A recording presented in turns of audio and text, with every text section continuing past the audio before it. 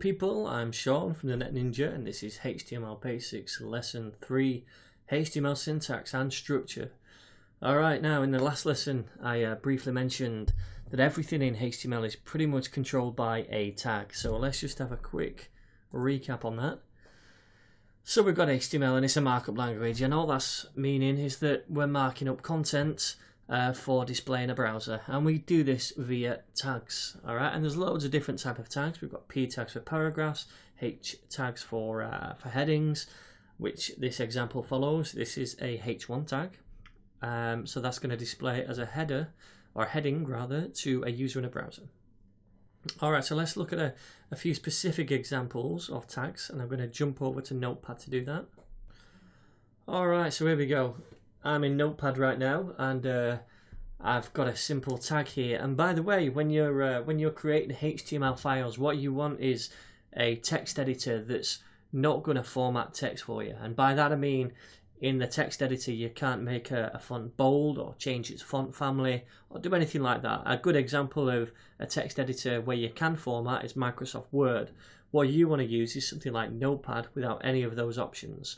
There's loads of free text editors that have more advanced tools on the internet. One that I like is called Brackets, and that's free. However, for the purpose of this tutorial, we're just going to use Notepad because we're going to do just a few simple tags. So, okay, what have we got here? We've got a P tag, which is a paragraph tag. So we've got the open angle bracket, the P, the close angle bracket, we've got our text in between, and then we've closed our tag off with the open angle bracket, the /, the P, and a closed angle bracket. So what we'd say is that this text here is wrapped within this P tag. That's how we'd say. So if someone said to you, hey, can you wrap this sentence in a H tag? You know what to do. You put the H opening tag, put the sentence, and then you put the H closing tag. So if we were to save this, which I already have done, and then display it in a browser, what we're going to see is this. And you might be like, well, that's just text. Well, yeah, I mean, that's what a paragraph tag does. It displays text to the user. I mean, that's what a paragraph is, right? However, if we were to change this to a H1, and we'll do that right now, and save it. I'm just pressing Control S, by the way. Then we'll refresh this browser, and lo and behold, we've got a heading. And that's because the browser's saying, well, look, you've written H1, so I know this is a heading. So I'm going to make this big and I'm going to make this bold so that people viewing this website, they know it's a heading too. And that's what browsers do. They come with these default rules and styles. So depending on what tag you use, it displays it in a different way. So we've got these tags. There's more to it, however. Now then, tags can contain what's called attributes. And attributes, just think of them as a way of telling tags more information about that tag. Alright? And they're a thing that you're just going to have to learn. I mean, it would take me forever to go through every attribute that a tag could have. And not every tag can have every attribute. Different tags have different attributes. But there are a few global ones that every tag can have. So I'll give a few examples. And an attribute works like this. You do your tag name, then a space, and then your attribute name. In this case we'll do class. That's a global attribute that can be applied to any tag whatsoever in HTML. Then you do an equal sign and you do some quotes, and then you put the value of your attribute in the quotes. And right now you don't need to worry about what this attribute means, because I'm going to go over some specific attributes, the class included, in later tutorials. Alright, just know for now that an attribute is just the attribute name, then an equal sign, the quotes, and then you put the value of your attribute in the quotes. Alright, another example, and by the way, you can give multiple attributes to an element or a tag. So another example would be style, and we're wavering into the realms of CSS here. And by the way, this is quite bad practice. You wouldn't normally put a style attribute in a tag itself. That's called inline styling, and it's frowned upon these days because you want to keep all of your styles in your cascading style sheet. But for the purpose of this example, we'll go ahead and use it. If I was to put style color red and save this, let's take a look at this. It's turned red. and I've just done that via a style attribute in the h1 tag. So just remember for now that attributes can be used within tags to give it more information, and we'll go through some specific examples later. Alright, so we've got attributes, and I'm just going to delete these attributes for now, in fact. So we've got tags, we've got attributes in the tags, and we've got the different styles in the browser depending on the tag we use. Now then, if you wanted to, make, for example, a bit of this text, you want to emphasize it in some way or other. Okay, so say we want to emphasize this portion of the text right here. Okay, we can nest another tag within the h1 tag, and we do that by just opening our tag, using the tag name, and then closing the tag at the end of the text. And notice we've opened within the h1, so we close within the h1 as well. Alright, so this em tag, what does that mean? Well, it means we're just emphasizing the text that's contained within the em tag. Alright, so let's save this and see what it does. So you can see we've still got this h1, and then right about here it goes into italic form, and that's the browser saying, okay, well, it wants to emphasize this particular part of the text to the user, so we'll do it for him. And you can control the way this is emphasized via CSS, but that's a totally different course. So we can nest tags within other tags, and we can do it even deeper if we wanted to. Say we wanted to make this particular word bold, we can nest another tag within the em tag. We're going to use one called strong this time. We'll close that off and neaten this up a little bit. So notice again, we've opened the strong tag within the em tag, so we close it within the em tag as well. Let's save this out and refresh. And have I done something wrong? It's all going to be bold because it's a h1, but if we change this to a p, a paragraph, and save that again, you can see now we've got the paragraph text.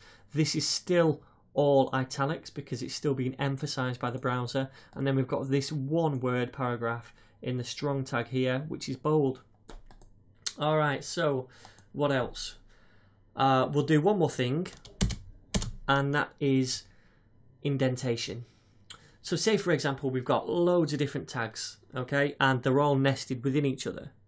Now you can imagine that pretty soon it's going to get illegible. It's going to be hard to read for you when you go back to your web page, and for other coders who are making edits to your web page. So say we've got this, for example, and you might not know these tags yet. I'm just doing this for the purpose of this demonstration. I'm just going to use a series of div tags, then we'll use a p tag maybe. In fact, no, we won't. We'll use an a tag. We'll change it up a little bit. And this href, by the way, you've guessed it, is an attribute. We'll just leave that blank for now, and we're going to cover h-references later and link tags. So we'll put a link in there, and then I've even lost count of how many I've used. 4. So we'll close 4 div tags because they're all nested within each other. And yep, I've made a mistake. There we go. So right, I'm looking at that, and this is what, 4 levels deep, and in typical websites things go maybe 10, 15, 20 layers deep. Alright, so you can imagine how difficult it gets to look at this and think, okay, well, where is the end tag for this if it's, way over here somewhere, or where is the start tag for this, where do I nest this next element? It's going to get really difficult. So what we do this thing called indentation. And as a general rule of thumb, if you're nesting tags within other tags, what we tend to do is indent them. So we present this like this. Let me just give a line break after every tag first of all. Nearly there, there we go. Okay, so we put them on different lines first of all, and that's still a little bit illegible. You still have to kind of work it out where this div tag ends, and you have to count down 3 and it ends on this row here. So what we tend to do is indent every layer we go in. So we'll do that 2, and we'll do this 3, and we'll do this 4. And then we do the same for the closing brackets. The closing tags, by the way, sorry. And one more. And so now we can see that, okay, well, this div opens here and it ends there. This div opens here, ends there, opens here, ends there, and so forth. So it's a lot easier to read this. And I will be honest, Notepad goes a bit crazy when it indents. I mean, it doesn't need to be indented this much. If you get a HTML text editor from the web, they would normally maybe indent it by something that seems like this much in each level. Something like that, okay? But you get the idea. We just indent them so then we can easily see where the tags start and where they end. So let's just have a quick summary. Right then. So we've already said that HTML uses tags to present content, and tags start with an open angle bracket. You have the tag name, then the close with a closed angle bracket. You put your content, and then you close the tag off always at the end with an open angle bracket, / the tag name, and a closed angle bracket. And pretty much anything that you're going to use in HTML is controlled this way with tags. Alright, so there's also many different kinds of tags. You've already seen I've used a P tag to display normal text. We've got a H1 tag to display headings. We've got an EM tag that we've used to kind of emphasize things. We've got the strong tag to make something bold, etc, etc. There's loads of tags depending on what content you want to display to the user. Next thing, tags can contain attributes, and there's many different attributes. That's one of those things you're just going to have to learn, and we're going to cover some on the way through this course, but there are literally tons of attributes, and you're going to have to go out there and maybe look at different ones. Whatever the attribute is, however, we always display it this way. We open the angle bracket, put the element name or the tag name, a space, then we put the attribute name. In this case, I've put class, the equal sign, then the quotations, then you put your value of the attribute within the quotations. Alright, so tags can also be nested within other tags, and we saw that by nesting the EM and the strong tags within the P tag before. Alright, what else? Tags are normally indented when they're nested for readability, and we've just literally done that with the div tags. So you can see that it's going to be loads easier to read for you in the future when you come to edit your page, and other coders when they're indented. Alright, so that's pretty much it for this lesson. In the next lesson we're going to start creating a web page, and you're going to start seeing results pretty soon, and yeah, it's going to be fun, so I'll see you guys then.